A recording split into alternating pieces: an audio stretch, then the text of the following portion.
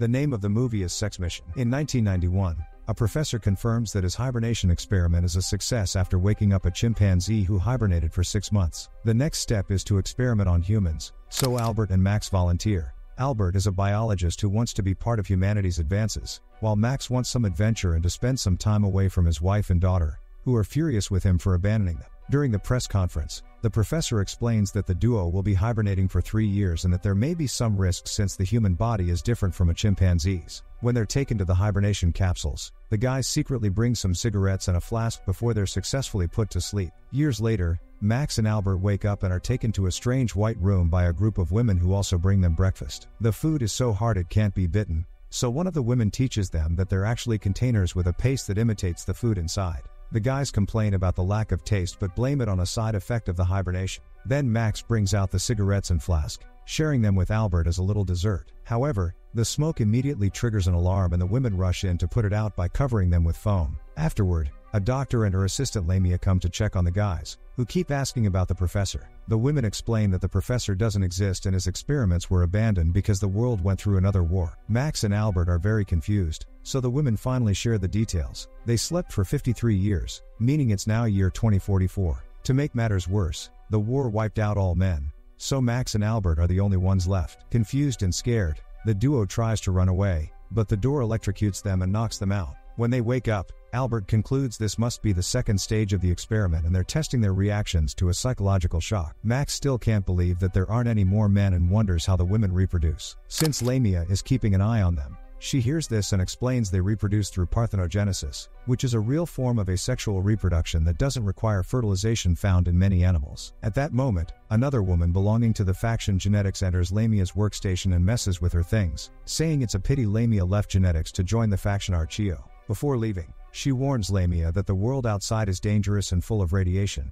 hinting at the harsh reality they now live in. Lamia then tells Max and Albert that they need to adapt to this new world if they want to survive, as the rules have changed drastically. The woman points out that it'd be a better idea to hand the guys over to Genetics. Sometime later, the TV in Albert and Max's room is turned on and a girl appears talking about parthenogenesis, so Albert has to explain to Max that the children are created in test tubes. Lamia mentions that their method of procreation is perfect but Max accuses them of brainwashing kids. That night, Max and Albert think about the years of life they've missed and how their family and friends are gone. Swearing they'll never get frozen again, they comfort each other and finish the last drops of alcohol. Later, while they watch TV, Max points out that if they do things right this place could be a paradise for them, but Albert scolds him for thinking with his other head in such a serious situation. At that moment, Lamia comes to check on their health and Max answers with a flirty line that Lamia doesn't understand. Then he asks if they could take a walk together or even dance as he comes closer to Lamia, suddenly stealing her first kiss. Lamia freaks out and immediately throws him on the floor before leaving.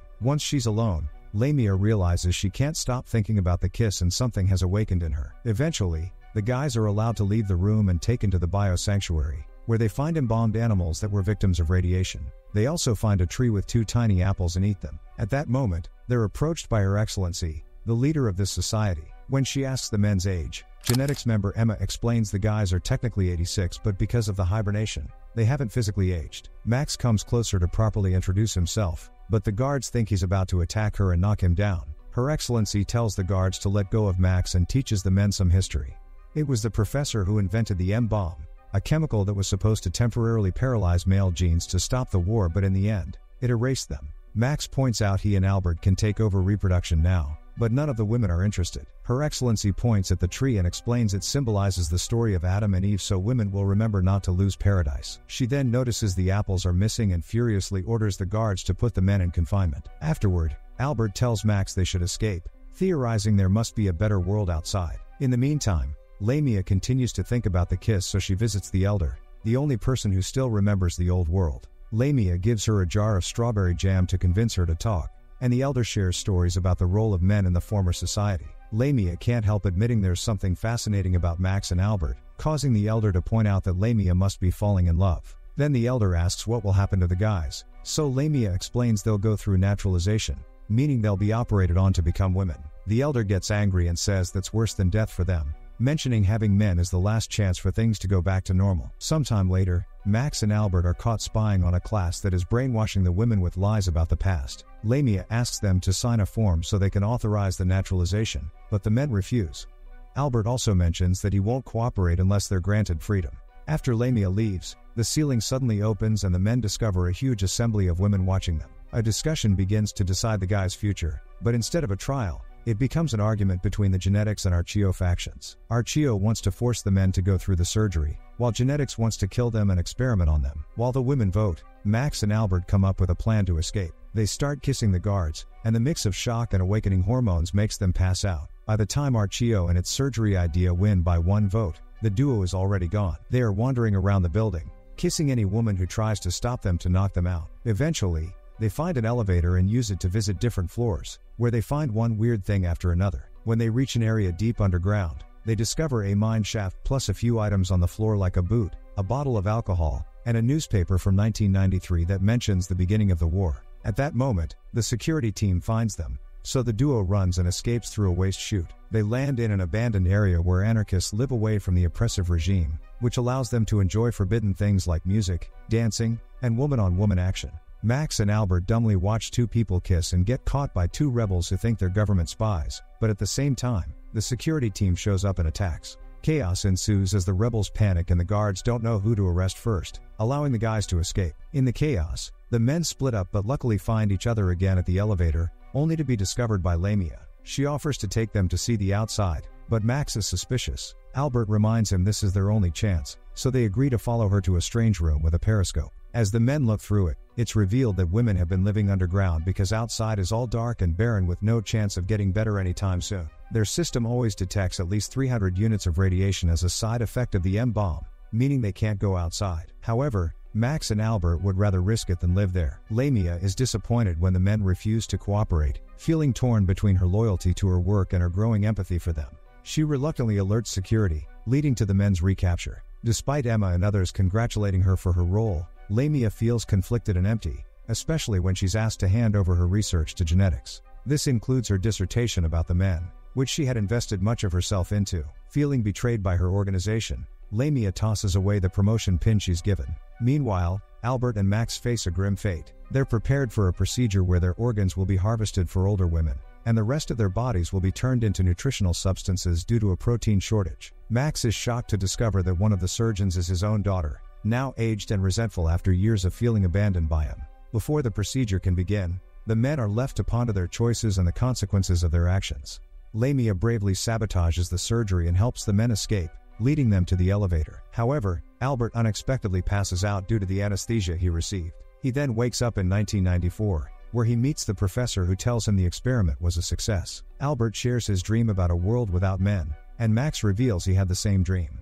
The professor dismisses this as impossible, causing Albert to wake up back in the elevator with Max and Lamia. Lamia guides them back to the periscope room, where she coerces the guards to remove their suits. With the suits on, Lamia tries to use the system to send them to the surface, but it requires a password known only to Her Excellency. Frustrated, Max unknowingly blurts out a curse word, which surprisingly turns out to be the password. Lamia decides to join them and also dons a suit.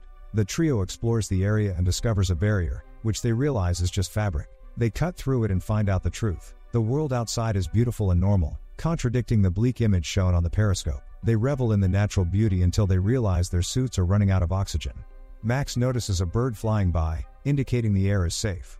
They remove their suits and continue, eventually finding a wall, which they climb over to discover a beautiful house. After settling into the house and enjoying the fresh food, Lamia is surprised by its delicious taste. Meanwhile, in the underground base, Emma decides to take the risk and wears a suit to pursue the group. She eventually locates the house and sees the trio, but she collapses due to her suit losing oxygen. Albert carries her inside the house to help her recover. When Emma regains consciousness, she demands to be taken back to the base and struggles against Albert to escape. Their movements accidentally turn on the TV, which broadcasts a government announcement claiming Lamia and Emma are dead. The broadcast then shows an interview with fake versions of Max and Albert, who falsely claim to be happy as women. This revelation shocks Emma, making her realize she has been brainwashed by her government. Emma agrees to stay with Albert, and Max takes Lamia to a bedroom. Sometime later, Max and Albert hear the sound of an arriving elevator and hide to watch Her Excellency enter the house, which turns out to be hers. When she finds two dirty glasses, she opens the wardrobe and sees Max, so she tries to run away. Albert and Max immediately overpower her, but in the struggle, clothes are ripped, and prosthetics fall. To their shock, Her Excellency turns out to be a man in disguise. He explains that he was only 4 when the war ended and the League of Women took over. The few remaining boys were put through surgery, but his mom hid him to save him. When he grew up, he started wearing a woman's costume and joined the League, eventually becoming their leader. The radiation wasn't as strong as they anticipated, but it was hard to change what a brainwashed crowd was used to. Albert and Max offer a deal. They'll keep this guy's real identity secret, and in exchange, he'll let them live in the house with Lamia and Emma. Her Excellency gladly agrees, admitting he's scared of women. Sometime later, Max and Albert sneak back into the underground base while disguised as female laboratory workers. They add their seed to the flasks in the incubation center, hoping to change the future. 9 months later, a nurse screams when she discovers a baby boy wrapped in blankets. If you want interesting movie recaps, like, share, and subscribe to follow us for more movie recaps.